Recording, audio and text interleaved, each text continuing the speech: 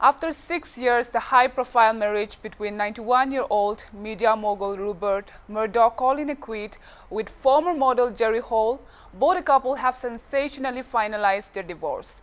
Just 5 weeks after the split became public, but claimed they will remain good friends. The 65-year-old former supermodel sparked a mystery when it emerged on Wednesday that she had asked the Los Angeles Superior Court to cancel the divorce petition. The notice was filed by Mrs. Hall's attorney in California, Ronald Broad, and was dated Tuesday, August 9.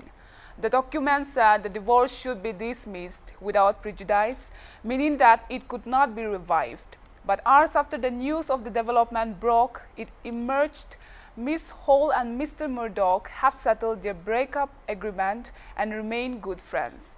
A spokesman for Mr. Murdoch released a statement on behalf of the former couple, and in an email, the spokesman described it as a joint statement from Robert S. Cohen, attorney for Rupert Murdoch, and Judy Poller, attorney for Jerry Hall.